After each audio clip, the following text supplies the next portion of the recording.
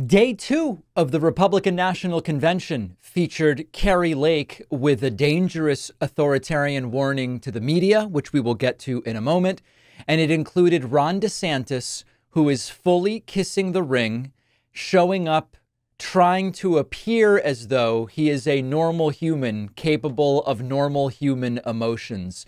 One of the most, I would even say the most pathetic speech so far from the first couple days of the Republican National Convention that will crescendo on Thursday night with the speech from Donald Trump, the Republican nominee, accepting the nomination, is Ron DeSantis. Ron DeSantis, as you know, has struggled for a long time to appear to exhibit normal human emotions. He tried out a new forced smile last night. As many of you know, he has struggled to have a sort of real seeming smile. I understand there's a strong visual component here. I'm going to play 10 seconds and you'll hear what he says, but the most important part maybe is his very forced attempt at a smile. Republican state.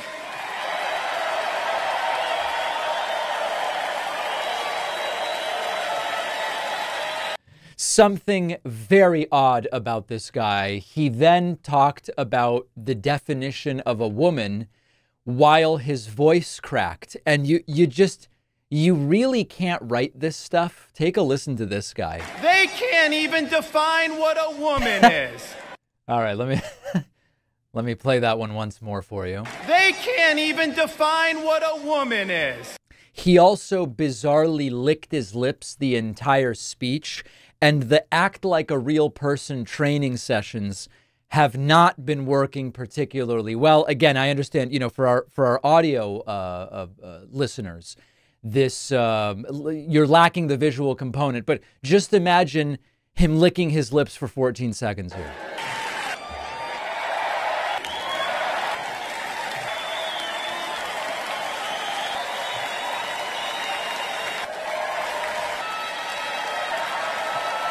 All right, so just absolutely bizarre in every way. And then finally, Ron DeSantis claiming that the woke mind virus finally has been killed in Florida. They've gotten it. It's dead. The left is in retreat. Freedom reigns supreme.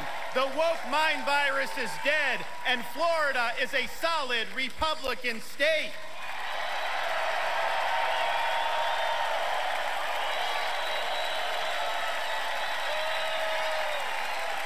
And then they would regularly cut to Trump during these speeches, during which Trump would just exhibit kind of like a doofy smile. So listen, Nikki Haley showing up and full-throatedly endorsing Donald Trump, despite previously saying he is completely unfit to serve and should not have anything to do with the Oval Office. I'm not even going to bother playing Nikki Haley's speech. It's just as sycophantic as DeSanctimonious is in all of them. Then Ron DeSantis showing up and doing his normal I'm a person sort of stuff, kissing the ring despite all of the criticisms he made of Donald Trump. What is it that is going on here? Because it is being framed as unity. It's obvious unity in the Republican Party. I think it's just brazen opportunism, which is that at the end of the day, they're all willing to say whatever they think they need to say to win. And then when they lose, they're all willing to say whatever it is they think to say to continue being given access to power. And it doesn't really matter what they truly believe. Now, what do they truly believe? I think they mostly believe Trump's a buffoon, much like J.D. Vance. And we have even more audio now unearthed of J.D. Vance's real opinion of Donald Trump, which we'll get to later. I think DeSantis deep down thinks Trump's a buffoon. I think Nikki Haley deep down knows Trump is a buffoon. The only exception, really, may be Kari Lake, who genuinely seems to think that this guy is quite literally God's gift to American politics. I want to talk about her speech next.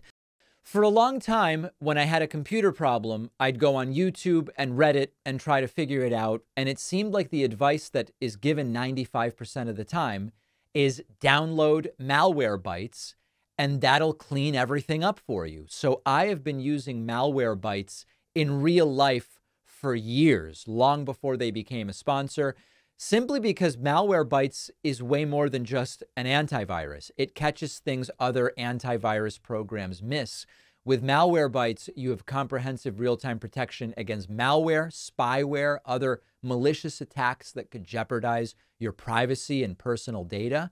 It can detect and remove existing malware already on your devices with its best-in-class free scan, which is something traditional antiviruses lack. And now you can get identity theft protection as part of a bundle to keep your family's personal information safe with live monitoring, alerts, recovery assistance, and up to $1 million in identity theft protection. Malwarebytes has a special deal they're doing just for the David Pakman Show. You can get any Malwarebytes subscription for 50% off. That's half off at malwarebytes.com/Pakman. The link is down below.